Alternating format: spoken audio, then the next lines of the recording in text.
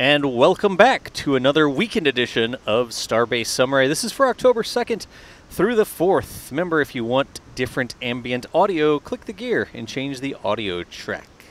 Kicking it off with Ship 30 over on the launch pad. No longer a full stack out there. Got some close-ups of the Chopstick Stabilizer, the drop-down stabilizers. And there's the ship lifting pin. It's the little trailer hitch-looking thing there. One on either side that sort of pops into a little socket underneath the forward flaps of the ships. Still a lot of work happening on the chopsticks out there. Going to see some testing coming up. Quite family-friendly testing, as it turns out, later in the video. Keep it classy, chat. There's a lot of smaller details now. You can see a lot of those reinforcements, the big curved reinforcements that they added in. Remember, the Frankenstick stitches are now painted over freshly, the nice black paint there. Say a long bird. It says long bird. Good grief. In the comments, I'll put what type of bird that is. I'm not going to take a guess at it live. Still over at Orbital Pad A, dump trucks going in and out. The moving of Earth, that of course is going to the other pad, Pad B, because some digging has been happening. Coming and going. Just a couple wide shots from Mary. Here looking over at the vehicle combination that might be launching sooner rather than later. Depends on who you ask. Some booster 14 work on the transport stand. 2 SPMTs working as one. Interestingly, from the previous comments, I always do read a lot of the comments because I learn a lot. There's a lot of people with different specialties out there, so you don't typically refer to the SPMTs like it's just not a thing to say, oh, that's an SPMT.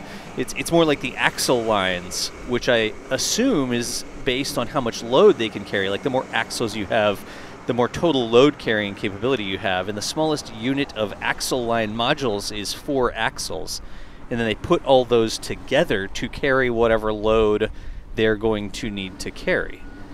So, 2 sort of SPMT units, each with a power pack, each comprised there of multiple 4-unit axle modules. Hey, it's interesting to talk about. It really is cool how they put those things together. A lot of work there.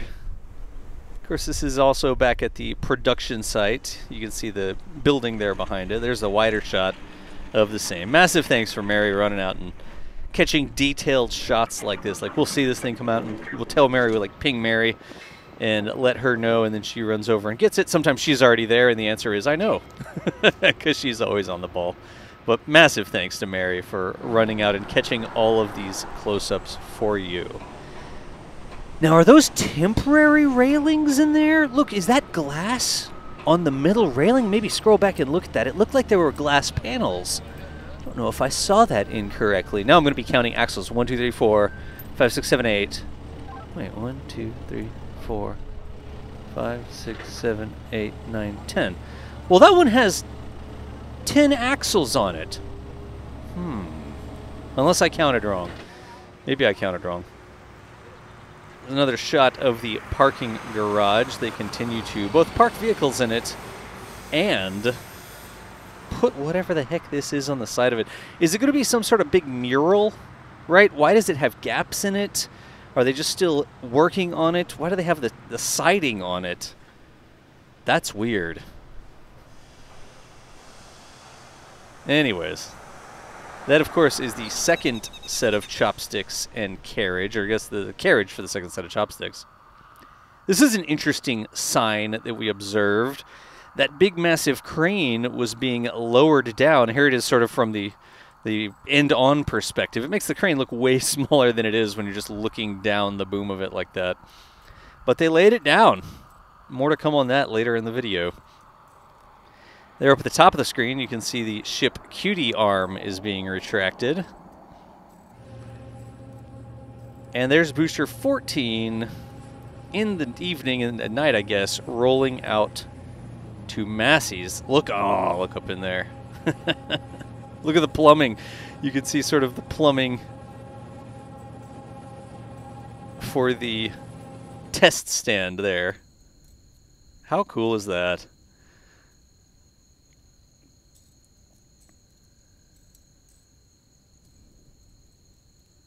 Nice. The time lapse.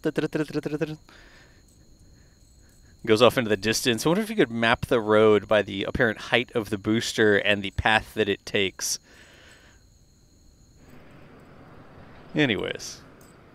If you're up for sunrise, there's Mary catching another sunrise there from the reflecting pool location. The tripod in the water, right? Clearly to get that shot, you have to put the tripod in the water. From a similar sort of location back towards the production site. All of the little housing, the little tiny house temporary, I say temporary housing. I don't know how temporary it's going to end up being, but you see the row of houses there, all painted different colors. Some close-up of the catch rails. And a crane block there, and a seagull in the background.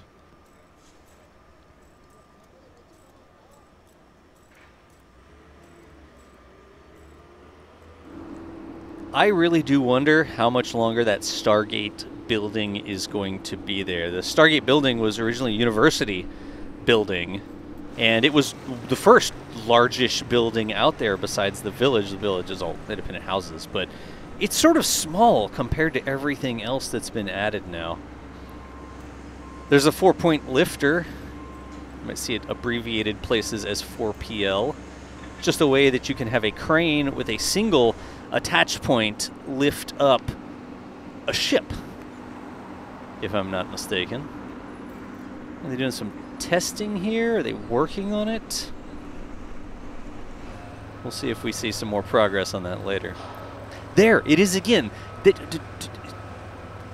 It looks like glass panels. Maybe it's something else that's just reflecting like glass, but is that going to be like observation decks to see stuff going by, or like an inside brake area looking out over the end of the factory floor there? I really wonder what that's going to be.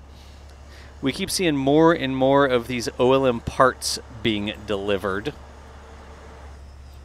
Coming in on the big trucks. We see the angles. You've seen a couple of the different cool 3D artists try to put this together to see how it's going to fit. It's just a little prefabricated work platform. The combination of the foundation, like the piers that they put in over there at the Sanchez site. Next time I hear Sanchez site, it's the Sanchez site. I don't think it's the Sanchez site. Jeez. But anyways, they have the pillars that they put in to construct something.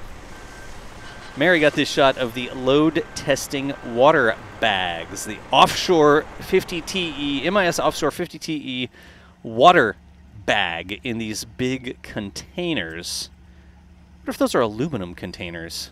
They do look shiny. They don't look like they're regular steel. Maybe they're just painted shiny. They'll end up over here, coming up in the video, at the launch site. This is always a good one, the humans for scale, right? You sort of look at these boosters from a long distance and you're like, oh, okay, that's pretty big. That's a pretty big rocket. And then you see somebody hanging out on the top of it, like working like that, and you're like, whoa, that's zoomed in on the top of it. Back over to Massey's real quick. Booster 14 made it all the way over. Looks like we have a slightly different reflecting pool. Slightly more turbulent reflecting pool there. I think it's a little bit deeper water. Got some testing happening over there as they continue to march forwards. Waiting for those water bags to pop up. They'll pop up over here shortly. But even here, okay, yeah, there's a truck. There's a little white truck down there. There's the big windy lift boom trucks, the aerial work platform trucks. There they are going all the way up. But you look at this from this wider sort of view, and you're like, yeah, all right, I guess it's pretty big. And then when you get one of those contact shots, like there's some people coming down the stairs, right?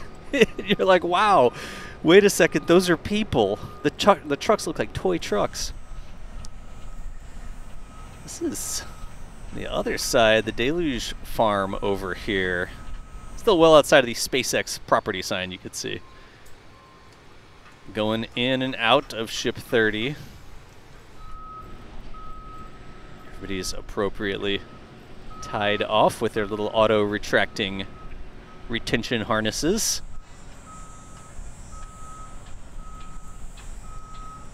Well, I said appropriately tied off, and then I'm like looking at where the tie-off points are on this thing. That's interesting. It was like solid black, and then it looked like it became a little white point at the apex or the vertex, where all the tiles came together there in the corners. Another shot for scale. The arm there walking back and forth with the... I couldn't quite see what it was. Was it a broom? Was it a roller on a stick? I don't know.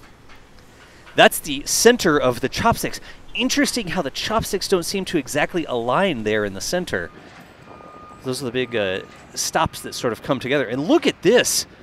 These plates that they're moving in the lower right-hand corner there. Look, there they are. They're the right-hand middle now. Interesting. That's a propane cylinder, or it's a compressed gas cylinder of some sort. It looks like the propane cylinder I use on my grill, but unlikely they're grilling up there on the work platform. Oh wow, we haven't seen a close-up of this in a while. Some work happening underneath the OLM. A bunch of those insulated pipes with insulation in various places. Here, there's those big plates. They're doors. They're like swinging doors so you can access the booster QD, doing some painting there. That is cool. I hadn't specifically noticed that myself. There's a hatch they're coming up in and out of on the right-hand side. And then those massive, with all the little, the bolt points to hold those big plates down. How cool is that? I hadn't seen that, or I hadn't noticed that detail. Maybe I've seen it in a shot and just not recognized it for what it was. 8 people. Is that 8? 1, 2, 3, 4, 5, 6, 7, 8 headed up in those. Even here, it's like, oh, how tall is it? It doesn't look that tall. And then you get that wide shot. And you're like, wow. That little platform goes all the way up there, doesn't it? I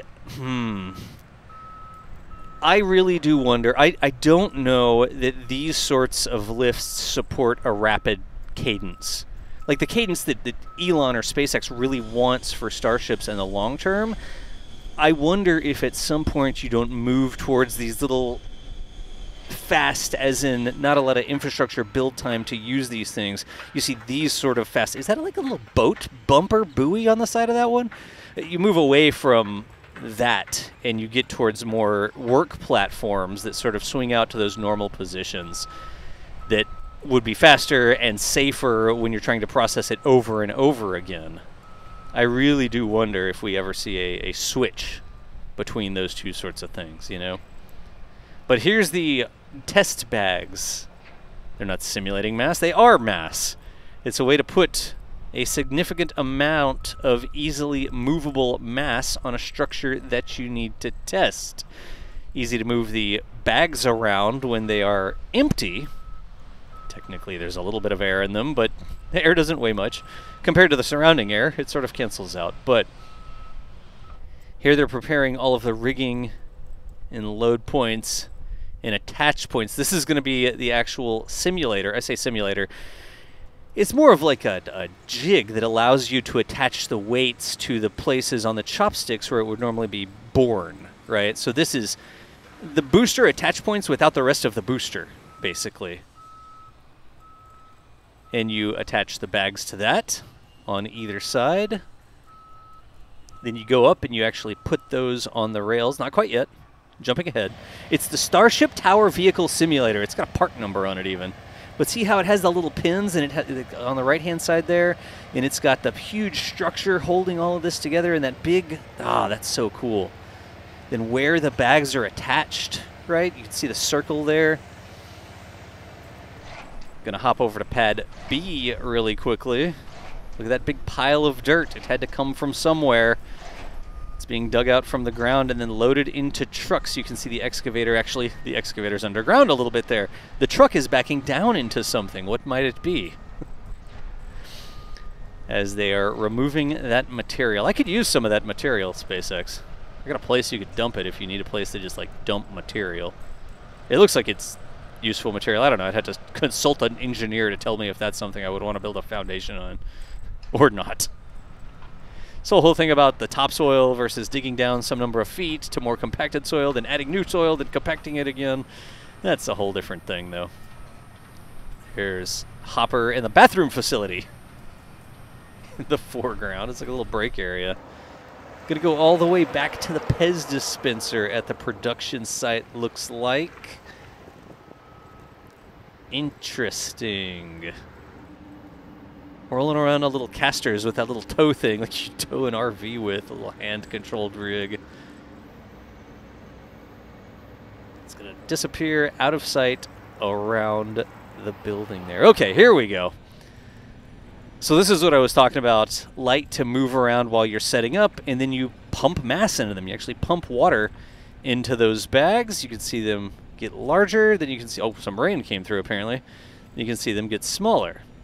And look at this. Okay, this is cool. Empty bags, full bags. Empty bags, full bags. You can see the chopsticks taking the load. I think this is it 250 times 2 tons, almost 500 tons total. Anyways, they continue to do work over there preparing for the catch. Always keep it up with what's out at Starbase. Thanks to Mary and Starbase Live. Jack's been out there as well, but Jack's been doing videos and stuff. Thomas with the edit. What the? Jack produced it? Well, I don't know how that works. Anyways, thanks for watching, y'all. I'm Das. I'll catch you later.